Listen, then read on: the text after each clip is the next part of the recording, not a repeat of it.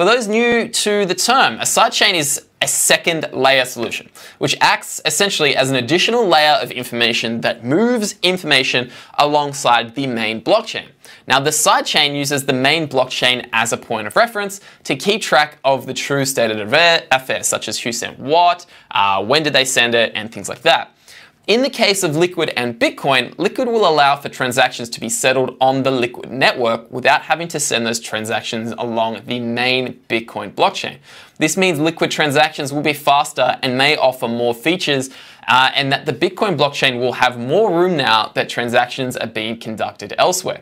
Unfortunately though, the sidechain is somewhat centralized. 23 cryptocurrency organizations signed up at launch to use and support the product, and this included big exchanges such as Bitfinex, OKCoin, and BitMEX.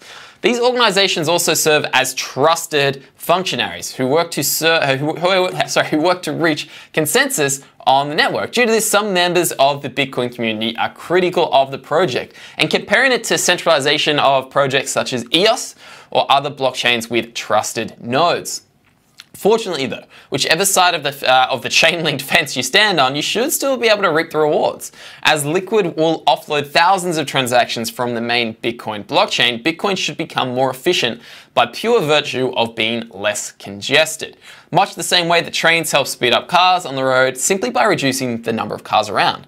Furthermore, the Liquid network is being touted as complementary to Bitcoin's other sidechain, the Lightning Network.